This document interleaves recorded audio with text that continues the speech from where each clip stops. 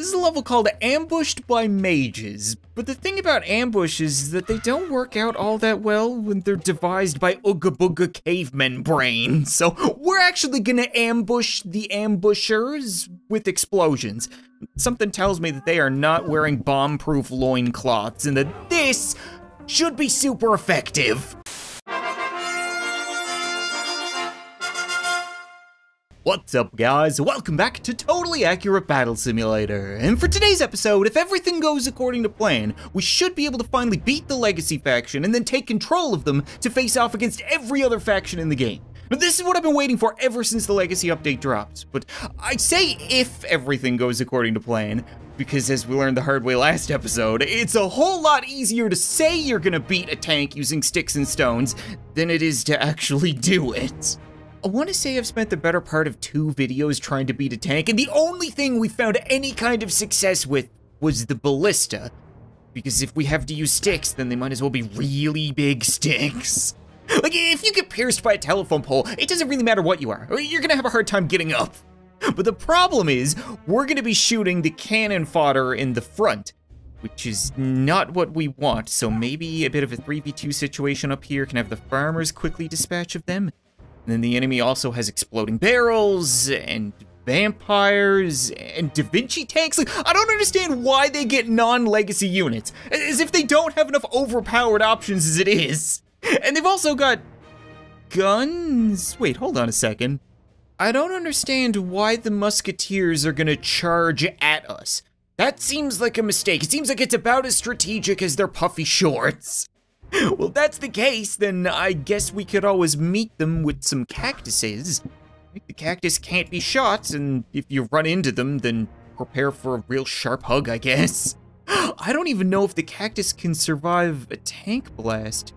Might be useful. I'm pretty sure it can survive a cannon shot. Like, there's no good strategy here. Because if you go wide, like a bunch of really cheap units en masse, then they just get crushed. The tank drives over all of them, and it's really good at doing that. And if you go tall, with a couple of really expensive units, then they get one-shotted by the cannon. So it's just, you're damned if you do and you're damned if you don't.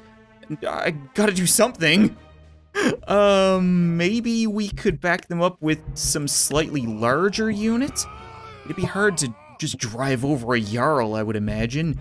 And then a couple of little piss ants in the front. Yeah, sure, I think that's about as strategic as I'm gonna get. I'm not gonna take control of anything off the bat. I wanna see if we can actually beat this on our own. We seem to have the right target in mind. Come on, guys, hit the tank, hit the tank. Don't go for the flags, no! Hit the tank with tracks, not the one that spins. Oh, crap. That's not good. This isn't good. This is not good. We didn't sign up for a piggyback race. Do you see what I mean? Easier said than done. It really doesn't feel like we're getting enough bang for our buck out of the Jarl, so I'm gonna try replacing them with skeleton archers. I mean, you would think that Da Vinci's giant wooden Beyblade full of gunpowder would have a rough go against fire. But then again, this game isn't exactly totally accurate, and once again, I'm just gonna have to take control and guide you guys in the right direction because you're really not aiming for the important things. Are you seriously putting these shots in the dirt? Come on now, we got a tank to destroy. Please hit it. It's wreaking havoc on our skeletons, yes! Okay, that's a good start. Now, help your friends. Don't let each other get sucked. Oh, no, no, that's bad. No! That's not what I wanted at all. Oh, crap. Okay, I'm just gonna keep slowly backing away. Maybe we can take out a Da Vinci tank with a lucky shot. There's a squishy Da Vinci inside. That didn't do diddly squat. No, no, leave me alone.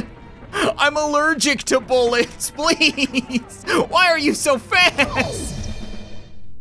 God damn it! You know what? Desperate times call for desperate measures, and I'm not gonna say this is a good plan, but it is definitely a desperate one. I'm gonna line up as many dead eyes as I can reasonably afford, real far away from the battle. I wanna give them as much time as possible to shoot these guys. And to buy them that time, we're gonna spend the rest of our money on bards. An entire army of bards. They're really good at distracting. Right, they're smart. not smart enough to avoid open warfare with a banjo and a feathered hat, but smart enough to run away from the enemy. It's pretty good, kind of. Okay, well, they are running and we are shooting. Can you guys please focus the tank? Come on! I know you guys can kill them. Oh, this is so brutal to watch. It's just like Tokyo drifting all over our team. It doesn't make any sense, and his own team. Oh, we still got quite a few left over here, but not for long. Choo-choo. I'm just so fed up with this friggin' tank. I swear to God, when I take control of this faction, if they don't give me enough money to use the tank all the time, I'm gonna shit bricks. It's gonna have to be the ballista, because for some reason, Deadeye takes out the tank riders rather than the tank itself. But the ballista is smart enough to actually shoot the vehicle. So we're gonna get even more of them, and maybe the Reaper would be really useful? If we poke you down here, you would be able to take out everything except for the tanks. That's really good. Now, what am I gonna use to distract the rest of them? No, it's not gonna be bards. I can't use bards again. I need something that'll actually fight, like the samurai. That should be better than any other unit in all reality because they can deflect the bullets. They're gonna get run over by the tanks real quick, but so long as the tank doesn't shoot... Oh, tank missed. That's a good start. I was gonna say, so long as he doesn't one-shot the Reaper right off the bat, then we might have enough time to hit it. Come on, ballista, yes! Okay, our main threat is down. Now, you should have a free walk over to... Crap. Okay, well, it's up to you guys now. Come on, I believe in you. Just don't everyone shoot at that one flag, because that'd be a piss off. Oh, my God. Why is Gandalf showing up with his boxing buddies? That's an entirely new problem. Why am I yelling? You guys can't possibly appreciate how pissed I am right now. I just want to move on. I want to take control of the new units, for the love of God. I think the Reaper is a good idea, but I need to move him further back. He needs to join the fight after the tanks have been killed, which is the ballista's job. So what are we gonna use in the meantime? I don't have a whole lot of money. It might actually be the bard. Like, if we spread them way out and just put them all over the place, then they might be able to buy enough time for the ballistas to get multiple shots off. Fingers crossed. We'll deal with Gandalf later. In all reality, Gandalf is a one-shot to the ballista, so we need to prioritize the tanks. Good. Good, okay, that's one tank. Now, let's take control of you real quick. You seem to be a bit of an idiot. You're aiming for the guys that are getting turned into Christmas ornaments rather than the giant tank. Come on, shoot again, shoot again. You can see the soft, squishy insides. Help out your Reaper. Yes. We hit it. Oh, it still killed him. Crap, okay. This isn't too bad. It's pretty bad. If I can pick off Gandalf and find some solace in knowing that I took out the enemy with me. What? There's just no accuracy here. You said shots sailing over the enemy. My dot is directly on where I want to shoot, and it shot there. Okay, we hit a couple of boxes, and Gandalf. No. I don't understand. I know I've said in the past that we shouldn't fight in the graveyard because this is holy ground to the wobbly horse. But at the same time, there is no way the tanks are gonna be able to move around in here. They're absolutely gonna come in here and just get stuck like a stepsister in a washing machine. So we really have to try this. I'm thinking if we rain down hell, then maybe we can pull this off. Bunch of gunslingers that'll show up delayed. I don't want them here right away. We're gonna have painters here first, just guiding these idiots in. This would be the time where I really wish that I could have the banner bearer, but of course that's a legacy unit. Oh, what else could we use to hurt them? Maybe dragons? I feel like our dragons would get stuck here as well, which is good because we don't want them like moving around a whole lot. I want them to get in here and then just breathe fire into the graveyard. That's it. Maybe we could also use musketeers? Yeah, I want guns. I want people to just hurt them from a distance. I think that might actually work. I keep saying that, but I don't have a whole lot of faith. Come on, you idiots. Get lured into my trap. You know you want to get stuck in here. Oh, this is actually working. This is exactly what I want. Breathe fire on them as they get stuck. They can't do anything. They can't run anyone over. Yes, rain down bullets and fire. Yes, that's a couple of tanks down. Now we just need to deal with Gandalf and everything will be fine. Gandalf has to have an allergy to bullets like me, right? Come on, so many bullets. This might actually work. Oh, thank you, Wobbly Horse. All praise the Church of the Wobbly Horse. Fallen warriors have come to help us again, right? I'm not speaking too soon, right?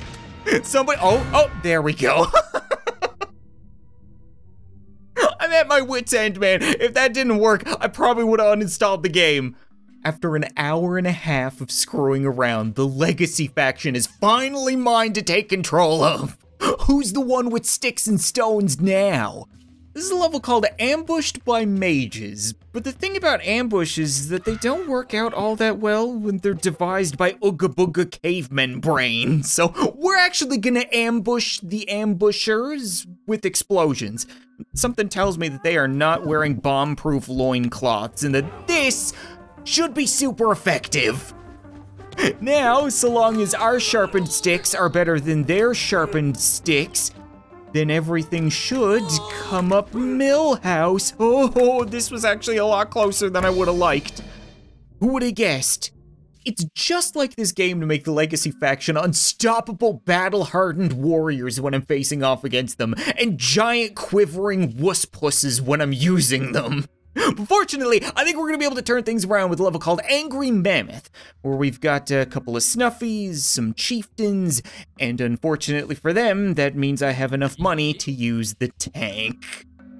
Finally, I swear to God, I've used snuffies against tanks in the past, and they have done absolutely nothing. What? I don't know if you guys can really tell, but I've been losing my voice today, so I've been pounding back Listerine and Halls in between takes, but I cannot yell loud enough at my disappointment right now. I don't understand. Every single time I've used the tank, it's dummied a bunch of snuffies, but now it just gets run over. You should be able to shoot them in the taint and then have a merry day. Okay, there we go. We took out one this time. That's an improvement. Is it just the luck of the draw? Like, if I run this again, are you gonna kill both of them? Because, like, I swear this game has the most ironic name ever. Nothing about it is totally accurate except for that shot in the balls. And there you have it. It's just a giant fuzzy coin toss. Moving on to a level called Over the Bridge, where they've got a couple of bowl cut bros and some scythe sisters, and the T-pose bird monster. Great! Don't have a whole lot of money to face off against them, but I do have enough for a wizard, which I've been wanting to try out. We don't have really many melee units in this faction, do we? Like, the boxer is good, but not particularly cheap, which could be a problem. I kind of want to try blow darts as well. Maybe we use a couple of them and a couple of poachers. I don't think I want to try the banner bearer yet, because the poacher doesn't have a very long range. I want them to actually get within range to kill the scarecrow, otherwise this is gonna be a bad time. That should take out quite a few things. Okay, get in there, boxers, just punch those birds. I know you're technically not allowed to hit below the belt usually, but this is a different kind of bird, so you have my permission. Good. Great! Army's marching forward! We've just got the scarecrows. The scarecrow's like one of the most disappointing units in the game. I feel so much more relieved when they're the only thing left on the other side of the battlefield. I'd rather have an actual bag of hay.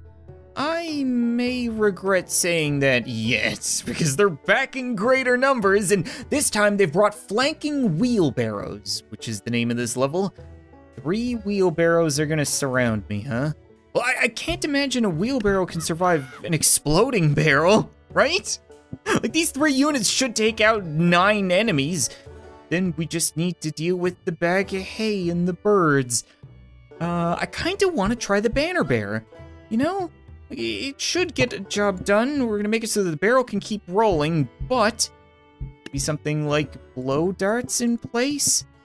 Oh, even though I don't know if they're gonna be able to reach the birds. I wanna have a contingency plan. No, we're gonna put down a couple of pikemen as well, because they can definitely one-shot. Okay, yeah, something like that. I feel pretty confident about this. Okay, we killed all the riders, but the steroid Bob Ross has decided to keep on trucking and absolutely demolished us. I guess I'm just gonna eat my words, or eat crow, as the saying goes. Let's upgrade that to 2 barrels each, and then I kinda wanna rush at them. You know, like, they're kinda quickly running at us. What if we quickly run at them? We could toss down nothing but pikemen, and then just charge our way towards the birds? Maybe? Possibly? Would you guys take care of the wheelbarrows real quick? No? Oh my god, there's so many birds. Why are there so many birds? What is happening? I would imagine a poacher has some experience shooting small birds. Maybe something like this will help me out. We have way more units, which means that the birds should be less effective, but you guys need to shoot something. You gotta shoot something, come on now. They're taking out like a couple of the wheelbarrow units, but not really, because they're getting run over. Even Bob Ross is just left running around throwing right hooks. Oh my god. Did they even throw a single bird? I think they just watched. This is physically painful. I have to be able to beat them. I'm gonna try a couple of Gandalfs.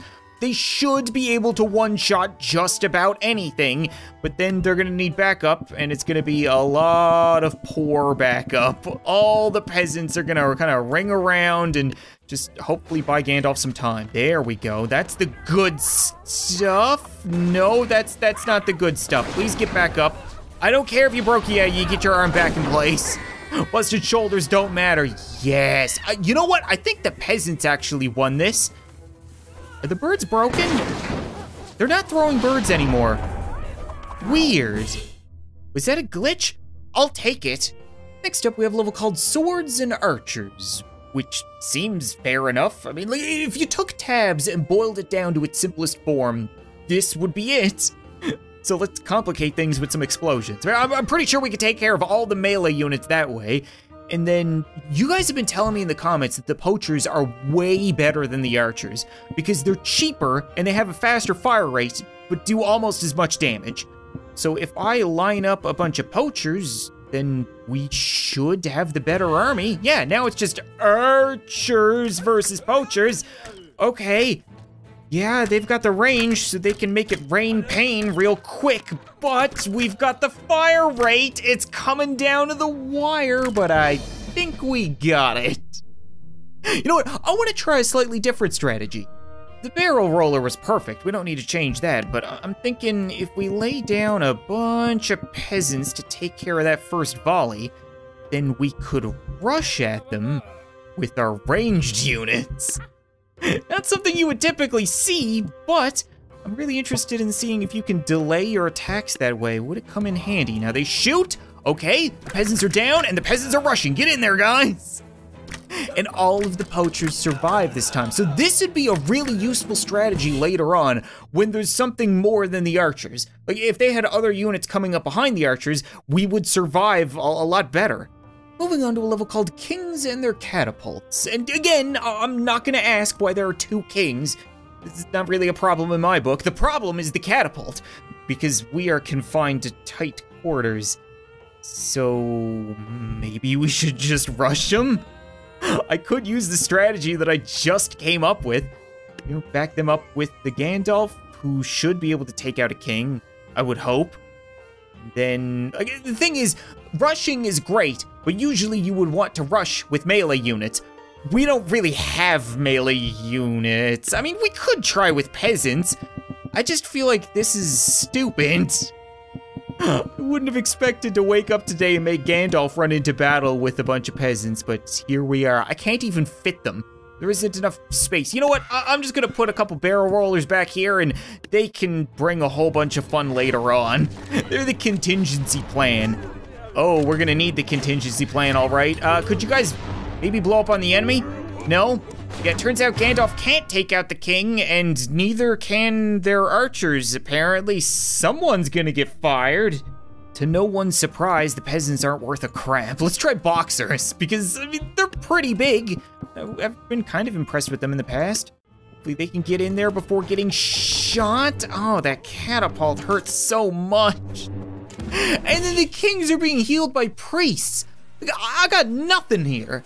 You know what, I think that's gonna be it for this episode of Totally Accurate Battle Simulator, guys. I would keep trying to beat this level, but I honestly don't know how much longer I can speak for. My throat hurts so much, but I'm looking forward to returning to this and hopefully taking down the rest of the campaign and being able to yell at the stupidity again. So if you guys wanna see more, as always, be sure to like this video, let me know, and I'll return to get my comeuppance on the two kings. But thanks so much for watching this video, I hope you enjoyed, and I'll see you next time.